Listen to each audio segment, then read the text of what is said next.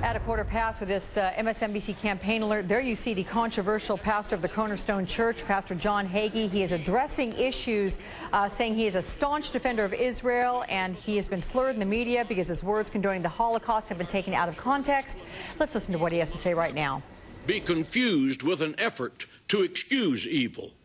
Many have wondered where God was during the Holocaust. But I think the more important question is what we will do here on earth to make sure that there will never be another Holocaust. We must give meaning to the words "never again" through our actions.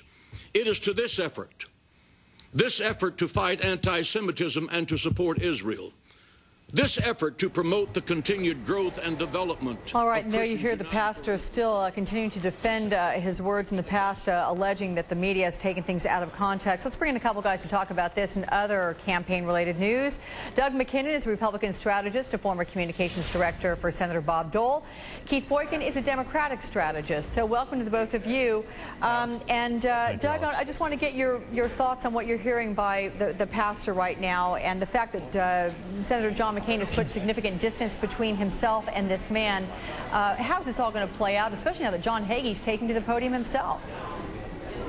Well, I think it's exactly what David Axelrod was talking about earlier. It really is a little bit of the silly season. Alex, I was just at the National Press Club before this, where I was listening to my old boss, Bob Dole, talk about our wounded warriors, talk about the treatment they're getting, talk about Memorial Day. So I think we have to keep a lot of this in context.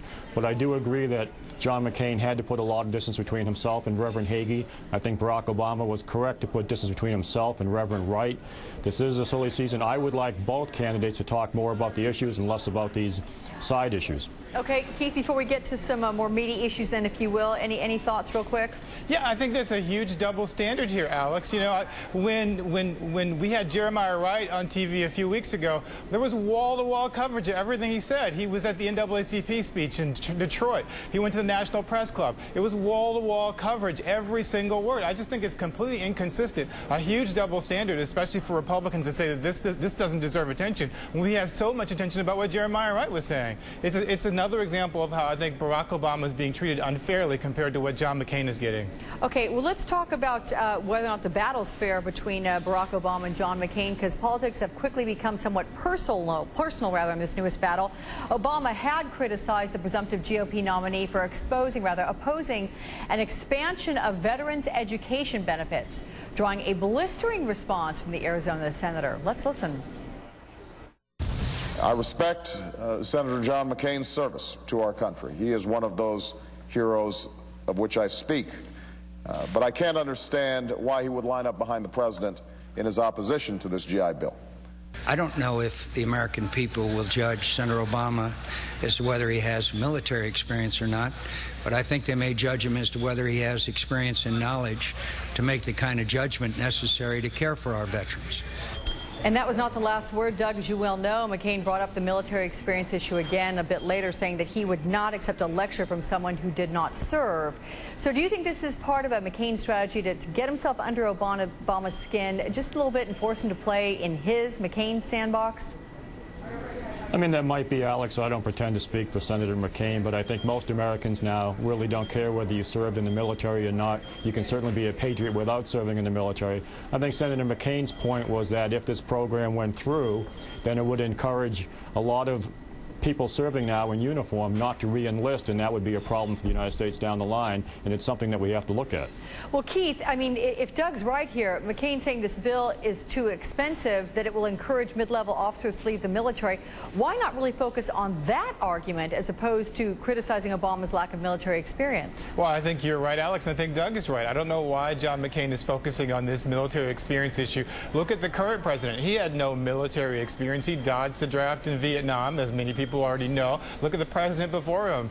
I mean, go back to Mike Dukakis in 1988. That's the campaign I worked on. Mike Dukakis had military experience. He lost. 1992, we have Bill Clinton. He didn't have military experience. He won.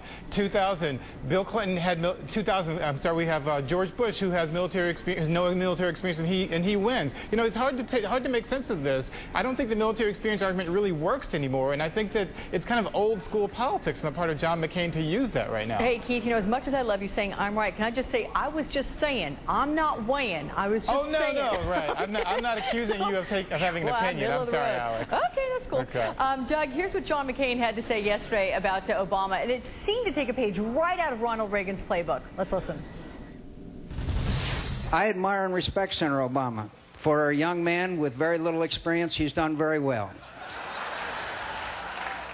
So I appreciate, with his very, very great lack of experience and knowledge of the issues, he's been very successful. Can he turn the age issue, Doug, to his advantage, do you think? Absolutely, and I think, Alex, he's relishing that fight. I think he wants it to be on that level. I think he wants Barack Obama and his campaign and his operatives to beat him up on age, because every time he hears he's too old, he's going to talk about experience, and he wants that experience message to filter into the American electorate. So I think he's looking forward to it. Okay. Listen, guys, I'm out of time this segment. I'll keep it more balanced next. Keith, and begin with you. So we'll thank you both, Doug McKinnon and Keith Boykin. Thanks so much.